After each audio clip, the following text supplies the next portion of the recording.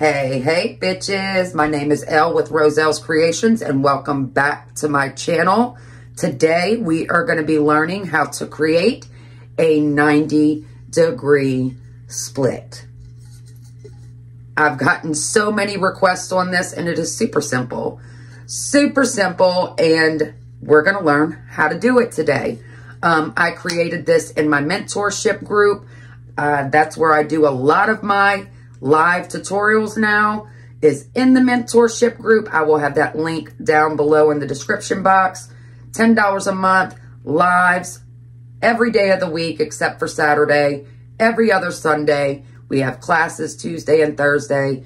It is a village. It is a community of like-minded crafters and just regular everyday people. Like I said, if you're interested, it is down below in the description box. But I am redoing a lot of my tutorials. I have privated about 20, and I am redoing them with all of my new products that I am using now. So we're sprucing them up, so bear with me. I want to thank everyone for the likes, subscribes, and shares. We are almost to 1,000 subscribers, and I am so excited. YouTube's a little bit more difficult. You know, I post to 4 platforms multiple times a day, but YouTube is more time consuming, but I enjoy it. If y'all have questions, I am glad to answer. I respond to everyone. I take pride in that. So drop them in the comments. Hit my beacons. Send me an email. I got you. One more thing.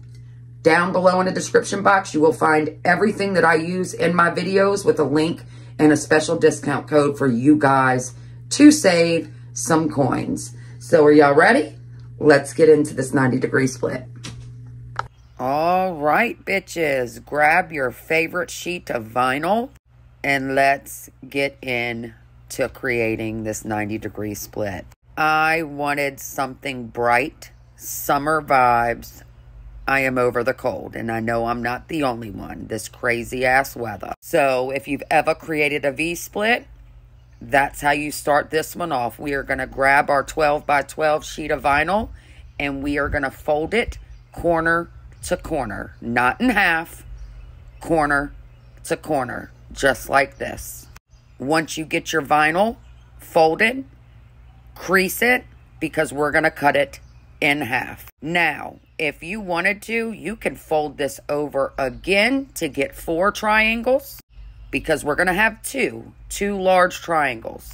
Like I said, once you fold it this way, if you want to fold it over again corner to corner to get 4, it will still work. That way you can get 4 tumblers out of 1 sheet of vinyl. You can do a 90-degree split and 3 V-splits, whatever you want to do. That's what I usually do, but this time I just folded it in half and we are going to cut it. Cut it straight down the middle, and I'm going to show you guys how you can get 2 different designs for this 90-degree split. I call one the upside down split. I call the other the right side up split. And you'll see here in a minute, I have a horrible time cutting a straight line, so that's why I'm cutting it super slow. Really doesn't matter because we're going to tape it off anyway, but I like precise. The 90-degree split is exactly how it sounds, 90 degrees. This vinyl is in a 90-degree angle. This is the right side 90-degree split. You just fold it just like so. There it is. I always start with my straight edge. You see me taping it so I can show. Here is the upside down split. You're going to put it at the top instead of at the bottom. That flap is going to go at the top.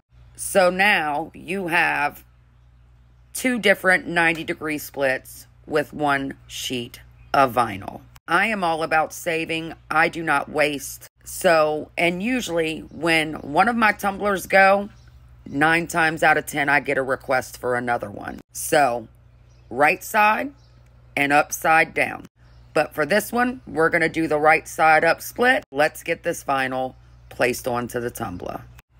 So, once I get my vinyl straight, you do want it straight, I'm going to get it lined up. I am going to get a piece of painter's tape, and we are going to tape it onto the tumbler so it can be secure for us to wrap that vinyl.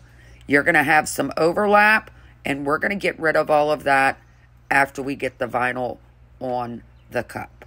So once you get it lined up how you like it, grab you a piece of tape. It doesn't even have to be painter's tape. It could be whatever kind of tape you have. And I tape the flap. That's what I tape first. Once I get the flap taped, then we are going to apply the vinyl to the tumbler. So let's get into it. You are going to remove, I remove about 1 inch of the backing. They call this the hinge method. You can fold it over like I'm doing, and you can get some scissors and cut it off. I just fold it off, grab my tumbler, and then I roll. There was a piece of glitter, and if glitter is under that vinyl, you're going to see it when you apply it to the cup. Yep, I'm that person that's going to take it off. Now it's time to roll. You're going to roll onto the vinyl, and then your vinyl is going to be stuck onto the tumbler. Once you get your vinyl onto the tumbler, I smooth it out. Then I am going to remove the little piece of painter's tape that is holding that flap, and we're going to start slowly adding the vinyl to the tumbler, removing that backing. I'm going to speed this process up, and then we're going to get into taking the excess vinyl off the tumbler.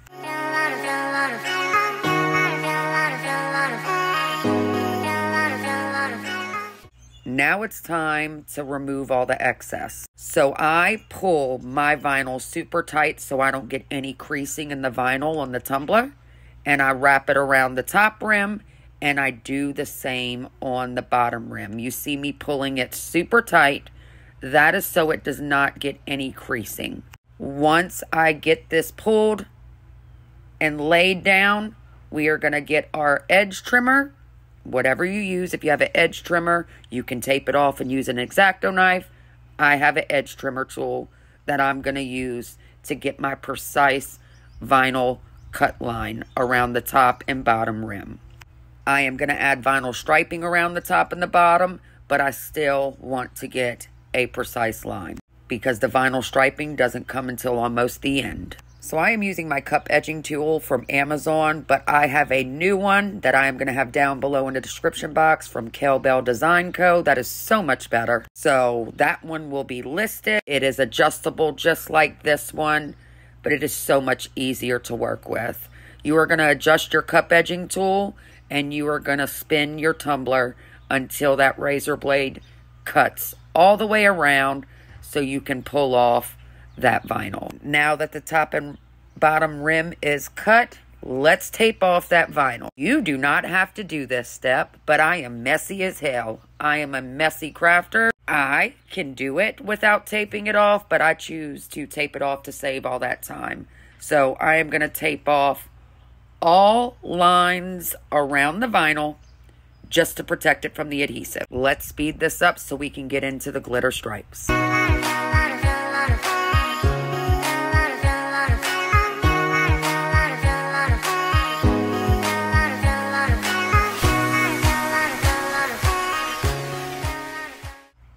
Okay, now that I have all of my straight lines taped off, let's go in and start using some tape and taping off our stripe.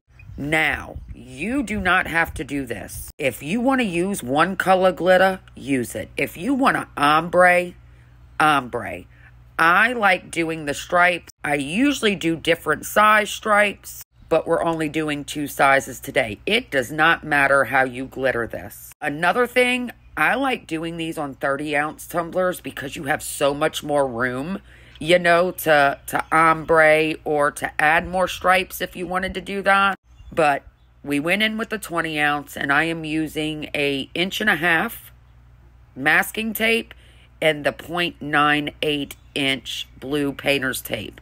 I am going to have 4 stripes. So we're going to speed this process up. I am going to go big, small, big, small. That's kind of the pattern I'm going with. But like I said, you could do this any way. You don't even have to stripe it. I just think it looks cool.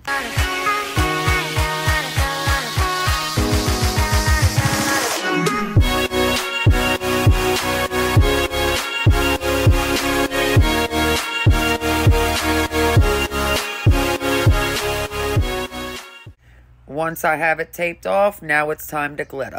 I am doing 2 coats of glitter. I no longer base paint my tumblers because I use a 3-in-1 paint, primer, and adhesive to apply my glitter. What I am using here is Adhesive Apothecary's Cauldron color. Like I said, it's a 3-in-1 paint, primer, adhesive, so it eliminates spray paint. I haven't touched spray paint. This color is called Ghosted. It's their white, and I am going to pull each piece of tape, lightest to darkest, with the glitter colors. The glitter colors I am using on this tumbler, and it matches the vinyl perfectly, is PDB Creative Studios, Hella Cute, Onca, Grace, and Ginch-ish. Y'all, when I tell you matched beautifully, you guys will see. Matched beautifully. I will have all of this listed down below in the description box with a discount code. But that is all I'm doing. Pulling the tape, painting on the Cauldron color, applying the glitter. So we're going to speed this process up, and I'll see y'all for second coats.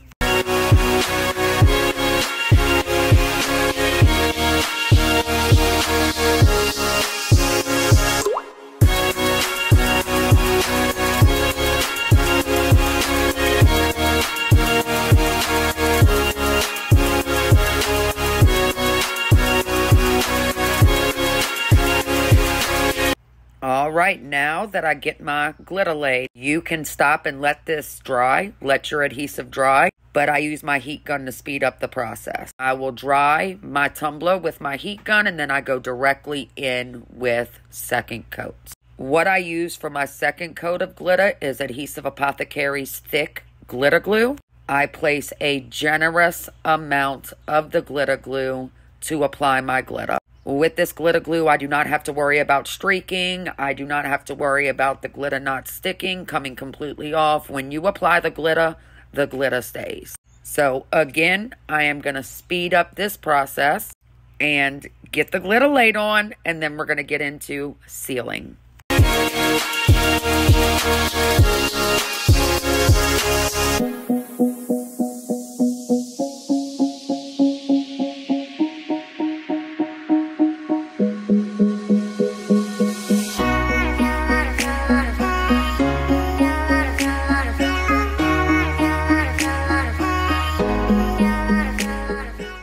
Alright, now that we got the second coats done, I am going to peel this piece of tape that is along the line of my vinyl and my stripes, because sometimes you may overlap, you know, and get some stainless steel showing when you pull that tape, and that is totally okay, because we have to remember, after epoxy, we are going to be striping this with vinyl stripes or nail tape.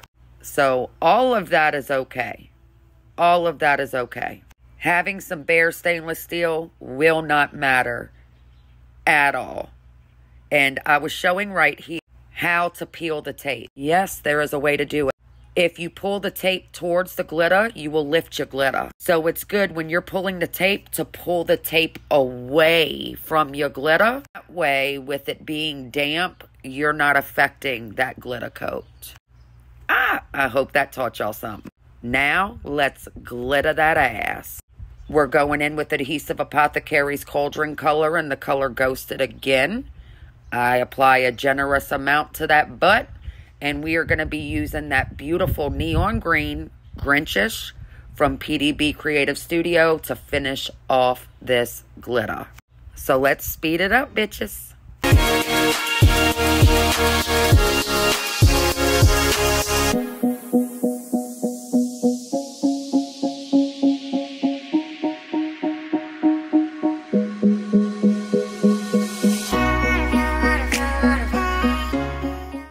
And once you apply the glitter, you just saw I used the heat gun to speed up that process. I am going in with Adhesive Apothecary's thick glitter glue, a generous amount, and we're going to apply that second coat.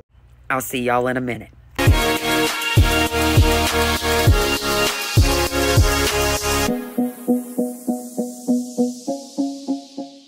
Now that we got that ass done, let's peel all the remainder pieces of that tape. You want to get that tape pulled while your adhesive is still wet, because once the adhesive dries, you will have a hell of a time pulling off that painter's tape. And it is so satisfying to watch. And remember, pull away from your glitter, not towards your glitter, because it will pull off your glitter. Like, no bullshit. It's happened to me a lot. And I'm telling you, I over-explain everything. And that's probably what I was explaining right there. Pull away from your glitter. And then, once your tape is pulled, it is time to let it dry. I will let it dry overnight, so it is completely dry whenever I go into sealing. You do not want your adhesive or your glitter still wet when you go into sealing up that glitter and that vinyl. Here it is. I am just showing it off. Look at that raw glitter moment. Didn't the glitter like match the vinyl perfectly? Perfectly! I just love it. So like I said, dry overnight. Now let's get into sealing it. I know people use all kinds of different shit to seal their glitter. But this, I will never use another sealer again. I am going in with Adhesive Apothecary's Binding Potion. You'll find that below with a discount code. And I always say this, I don't know what type of sorcery is in this binding potion, but when I paint this on and it dries, I am telling you bitches, not a speck of glitter will move. I can rub it, I can press it, I can scrape it. That glitter is not moving. I have never had a glitter cup with vinyl. Never had it without a speck of glitter on that vinyl. This one does not have a speck of glitter on that white. I get all excited because I've never seen something like that before. I've had hell in my environment with my sealers. Not this one. Everybody that uses it says it. You have got to try it. So, I'm going to load a generous amount. It doesn't matter how thick or thin you apply it. I put thick, generous coats. The dry time depends on your environment. It takes about 2 hours for it to fully dry here before I can go into epoxy because I am on the Gulf of Mexico. It's hot as hell. So I'm telling you that the sorcery in this stuff, it's just amazing. The glitter don't move. The vinyl don't move. The vinyl striping, the decals, nothing. It doesn't move. So we're going to speed this bitch up and I will see y'all shortly for epoxy coats. Let's get it.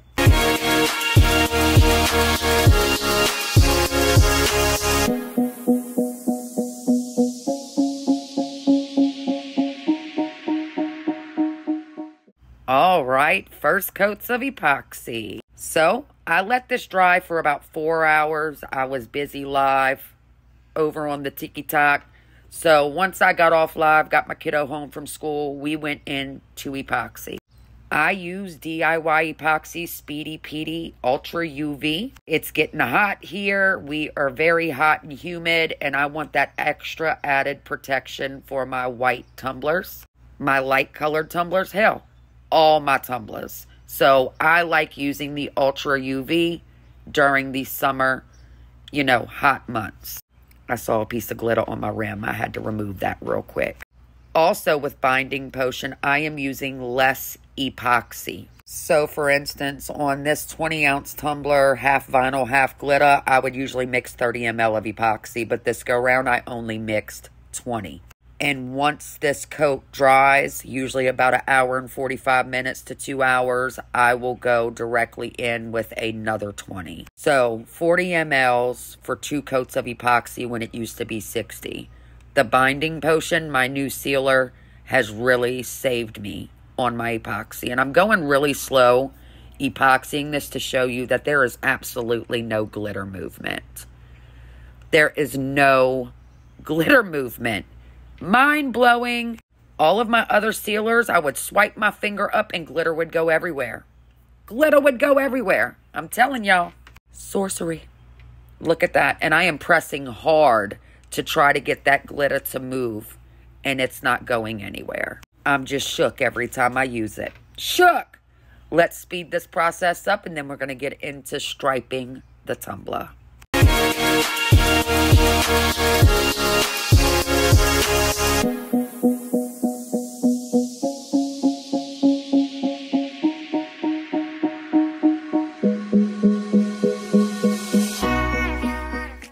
Now that we're done epoxying, I go in with my propane torch, hit it 1 or 2 rotations, let it spin, let it dry.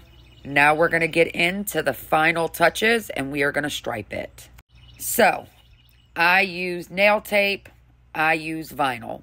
I prefer vinyl striping. That is a preference of mine. I use my Cricut to cut out my stripes. I use all different sizes striping, anywhere from 0.25 by 11.5 all the way down to 0.05 by 11.5. I have actual cut templates on my website for each individual stripe size that I use. So you can check that out down below in my description box. But for this one, this hot pink metallic is from Teckwrap Crafts. And this stripe size is 0.15 by 11.5. I like being a little bougie with my striping. I like going over the top. So I am using 0.15 by 11.5, 0.10 by 11.5, and 0.05 by 11.5. What I am doing is following all of my vinyl lines, and then I am going to go around the top and the bottom, and each stripe, each glitter stripe. All the vinyl that I am using from my stripes, you can get it all from Teckwrap Crafts. That's down below as well. I used a hot pink metallic, a baby pink, and a yellow pink holographic. But we're going to be here for a while, so I'm going to speed this process up, and then we're going to get to sealing it in final coats.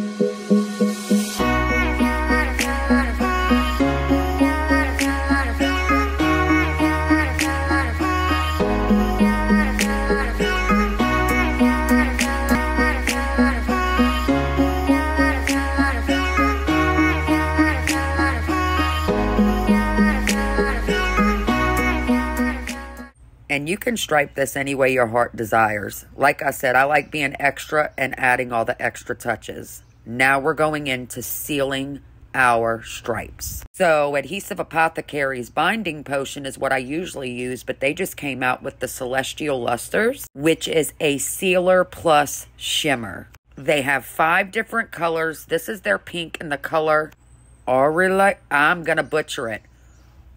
Aurelia? I don't know, but this is their pink, and it is literally, it's binding potion with a shimmer. You can use it to tint your raw glitter when you're sealing, or you can use it to add that shimmer over your vinyl, over your decals. It is freaking amazing. So I've been using the Celestial Lusters to seal up all of my vinyl striping and my decals to give that extra added shimmer. And it's just as powerful as the binding potion. You just get the shimmer. Let's speed it up, and we're going to get into final coats.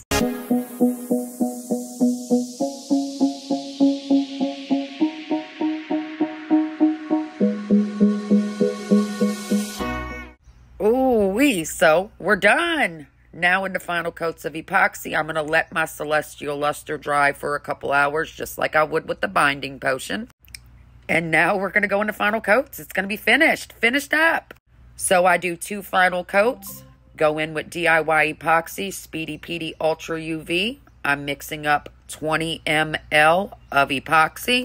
I am going to do 1 coat. Let that spin out for a couple hours. Then go directly in with my final coat, mixing up 20 ml again. So I used a total of 80 ml on this tumbler to finish it out.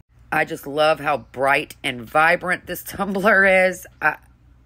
The striping really set this off with the pink shimmer, all of that. I love it.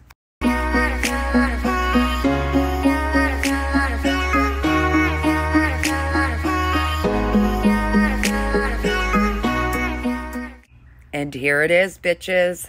Done. This is the 90-degree split. I hope you guys enjoyed the tutorial. Thank you so much for watching, subscribing, liking, and sharing. And I can't wait to see some 90-degree splits. Thanks, bitches.